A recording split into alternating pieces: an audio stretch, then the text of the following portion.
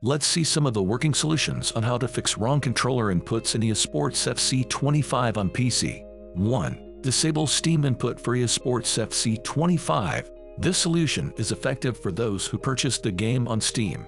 Disabling Steam input forces the game to use its native controller support, resolving conflicts that cause incorrect button mappings or unresponsive controls. Open Steam and go to your library. Right-click on eSports FC 25 and select Properties. Click on the Controller tab.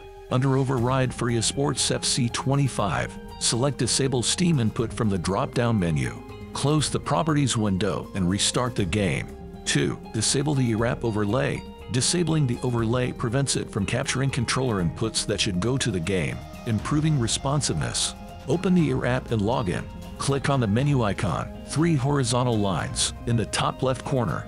Select Application Settings. Go to the In-Game Overlay section. Toggle off the Enable In-Game Overlay option. Restart the eWrap and launch the game. 3. Launch the game in Big Picture mode.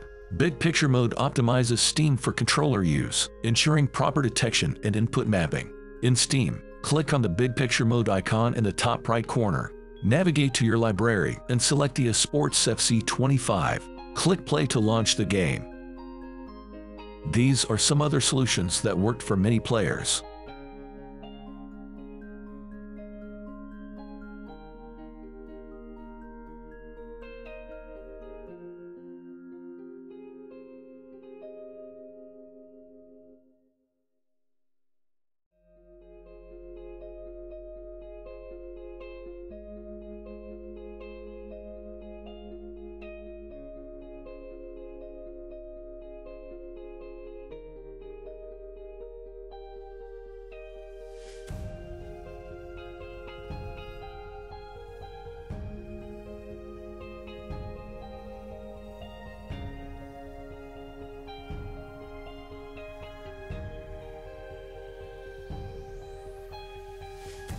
Hope you find this video useful, and if this video helps, make sure to use code MESH in the Epic Games Store to support the channel.